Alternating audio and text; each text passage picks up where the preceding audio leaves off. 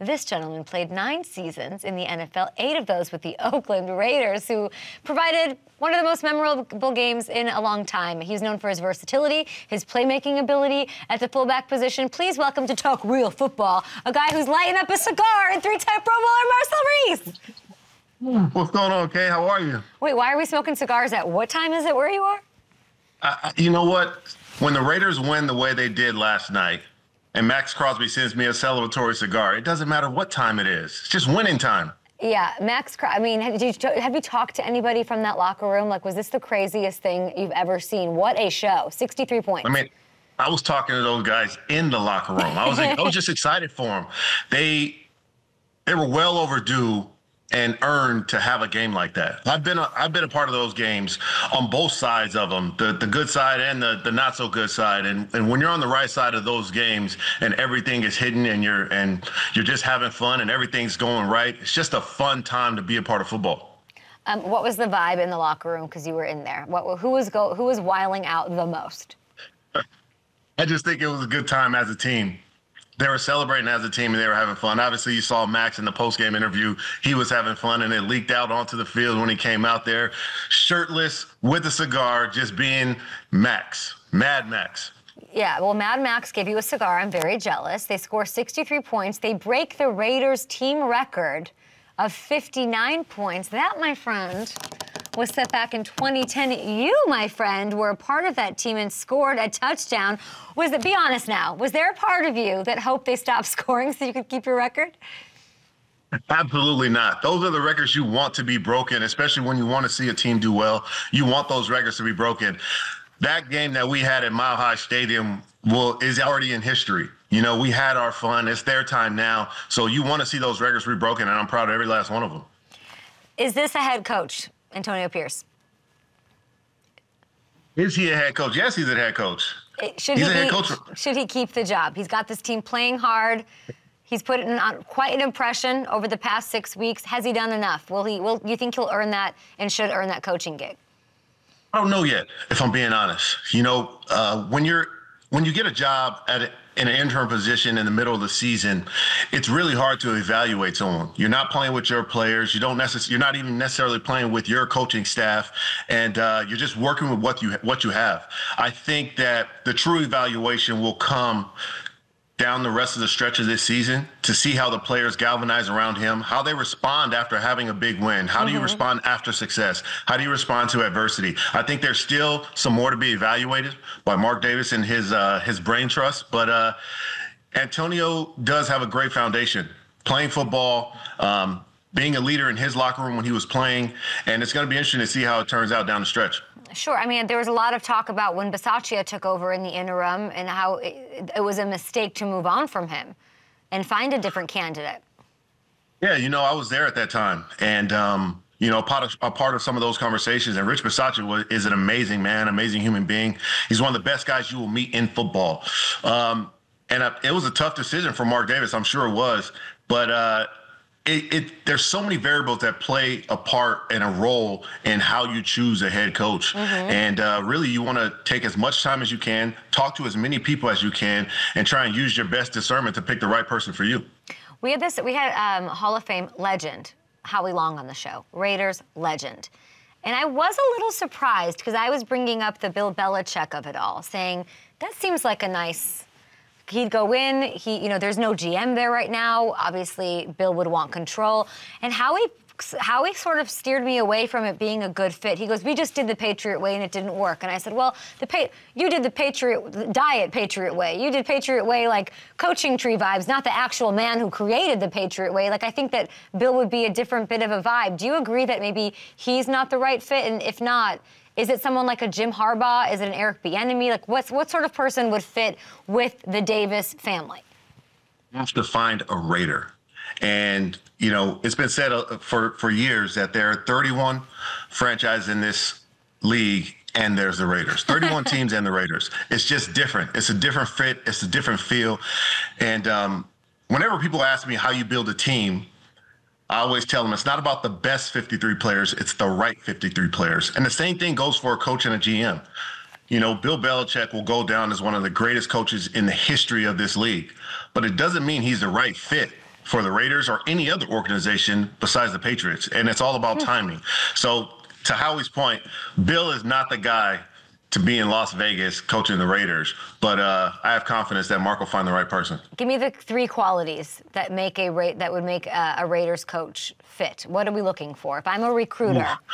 When you're talking about a Raider, you're really talking about a feeling, and it's really hard to articulate into words. It's someone who can command a room without ever saying a word. Antonio. Someone that you just that you gravitate towards. Okay. Someone that you gravitate towards, and someone that is loyal, sometimes to a fault, but it always works out in the end. Is it you? No, it's not me, Kay. It's not me. If you were the Raiders GM, what's the first thing you'd want to improve on that roster, personnel-wise? Ooh, that's a tough question. But honestly, what I would do is I would start in the trenches. I would start in the O-line. I would start with the D-line, and then I will work up. You know, when you're looking at the Raiders right now, you have Max Crosby, who is phenomenal and should probably be in the top 2 or 3 for Defensive Player of the Year. You have one of the best running backs in this league in Josh Jacobs, and you have the best receiver in this league in Devontae Adams. Now, you have foundational pieces. All those guys are leaders on the team, and they are dogs on the field. And then you just kind of work your way in from those guys. If you're the GM, you got to look at linebacker, you got to look at defense. Everyone tries to go with offense right now. The young prodigy at coach and these high-level explosive playmakers. I would go opposite than a lot of these teams and work on defense and then let the offense catch up. It's well said. Let's talk about a quarterback that you played with, actually, Derek Carr. You played with him his first 2 seasons, I think, in the league. Now, he's had an up and down first year with the New Orleans Saints. Fans, very frustrated. Cam Jordan came on our show this week and said, I get why the fans are booing him. I understand why the fans are booing the entire team. We're not performing as well as we can with how talented we are. Here's how he's dealing with it. I remember the other day, my son was, true story, he's frustrated with his math homework. He's getting really upset at it. He won't even look at the page. Look, son, it's okay. I'm gonna start booing you right now too, you know. And it made him laugh, you know. I was like, it doesn't matter, buddy. Just focus and do your best, man. That's all you can do. Knocked his homework out, and it was just a great lesson for him. You know, it was a great lesson as a dad to be able to teach him. So, look, man, I love everybody, and I'm gonna do my best this week to get everyone excited, complete all the passes I can complete, score all the points that we can score, and I'm gonna keep doing that. I'm gonna keep giving everything that I physically can, everything mentally that I can. To do my best, and I know all of our team is doing that, but we got to give them some stuff to get excited about, and we have in certain halves, you know, but we got to do it as a whole, you know, so we can, you know, keep being positive and keep getting excited about all the fun stuff that we believe that we can do.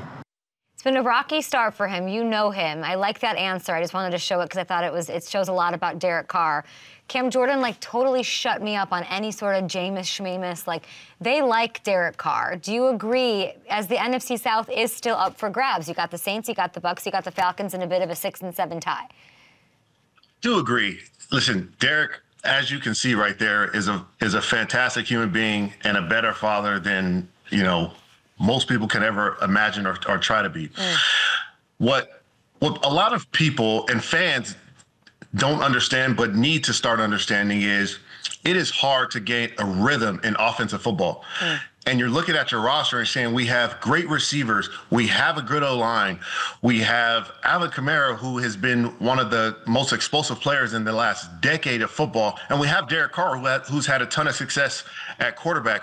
Why are we not scoring points? Why are we not winning games? Well, it takes rhythm.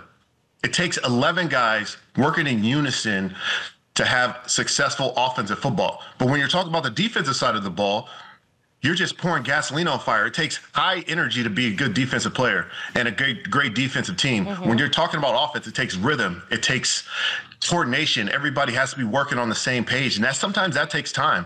And a lot of times you have a little bit of false gold when you have, you know, those really good explosive plays, but it takes time to get that rhythm going. And I have full confidence that Derek Carr is going to get that team going. Why? Why do you have full confidence? I mean, fans who watch him are calling for James. And not even that, just Derek's so banged up that people are thinking all of these injuries, Jameis couldn't give a little more here, but I think it's sort of an indictment, or it sort of shows you what the belief they have in Derek over Jameis. I'm not saying there's a quarterback controversy, nor should there be, but why should people believe in Derek?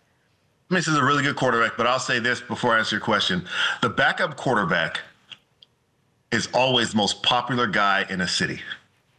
Especially if you're not winning games, the backup quarterback's the most popular guy in the city no matter what. Okay? So, and the reason why Jameis is happy because Jameis is watching a successful Derek Carr, live through that adversity.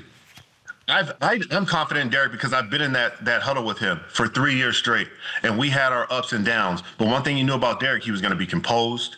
And I texted him the other week, and I saw him lose his composure a little bit, and I just told him, keep working. Keep working. Keep leading the way you know how to lead and playing the way you know how to play, and the cream always rises to the top. And I see spurts in that team and flashes of that team of being a great football team.